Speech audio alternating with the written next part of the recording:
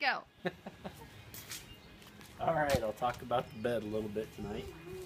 Come around here, babe.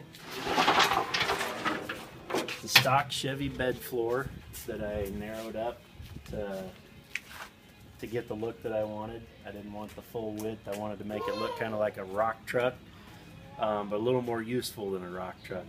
Anyway, stock bed floor, and then I built the bed sides, headache rack.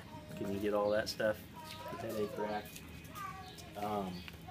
And basically it bolts to the bottom of the bed floor, bolts to the new framework that I built. Cut down the stock fender wells, pounded out the tops of the fenders flat, and welded them back into place. The gas filler is on this side over here. Can you get around to the side there and catch the cap?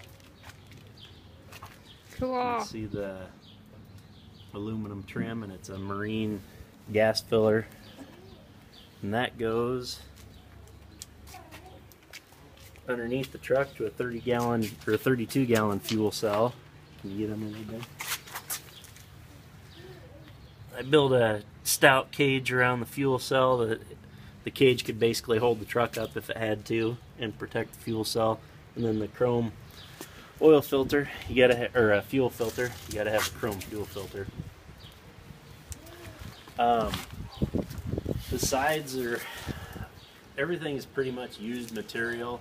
I think I've got like $22 in welding rod, 70-18 3/32 welding rod, and a lot of money in bed liner, spray on bed liner.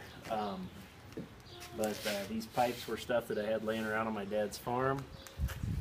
The sides are 1/8" steel. I have a relative that has access to a plasma table, so I got the dimensions and he cut these out for me. He cut out the GEBBuilt. He cut out my grenade here with a bottle opener. That's what that cutout is. And then I backed it with aluminum in both cases there.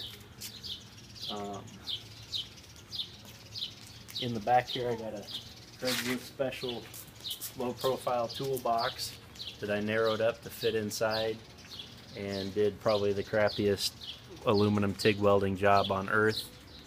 Some of my aluminum TIG turns out great, some of it doesn't. This is one of the cases that it didn't. So if you have any insight on TIG welding aluminum, I could probably use some help.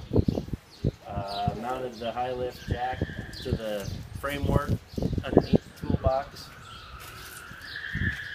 Every good 4x4 has to have a high lift jack.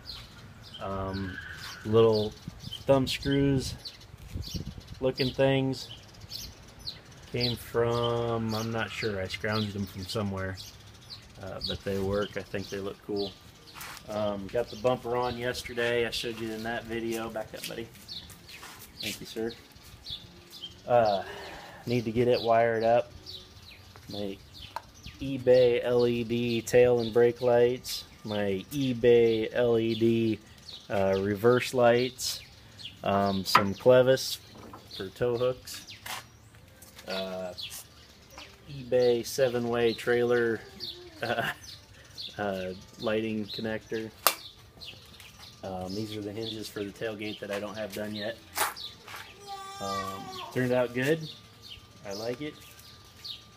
Anyway, that's the bed. If you have any questions, comment on the channel. Here's the tailgate that I need to finish up. It's a good heavy tailgate.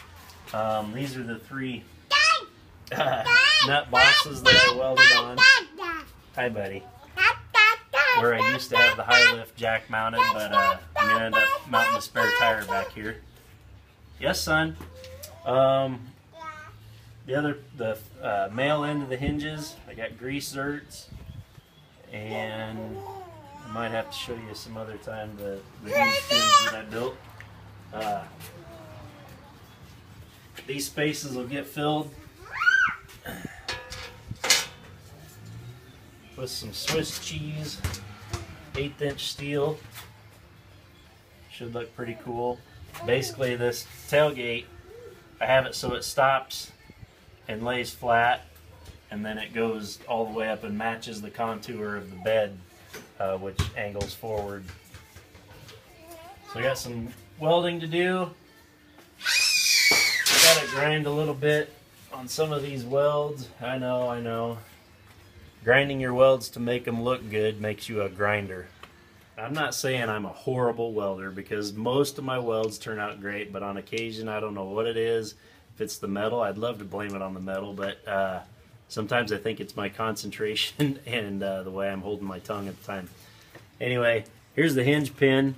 This is probably just going to be a prototype because I don't like the look of it. I'll probably use a socket head or Allen head cap screw and double nut so it can pivot on there, but I spiral cut a very light spiral groove on two sides of the pivot bolt, so when you fill it with grease, it has a little place for the grease to go.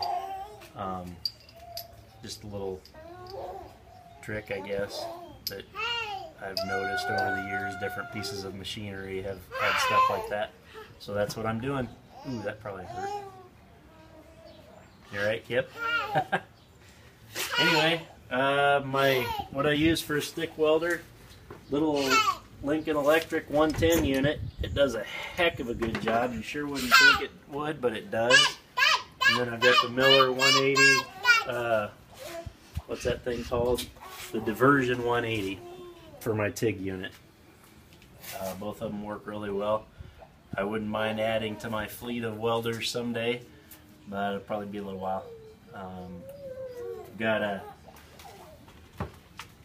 auto darkening helmet for when I TIG mostly. Then I like to use my old school dark lens for when I'm stick welding.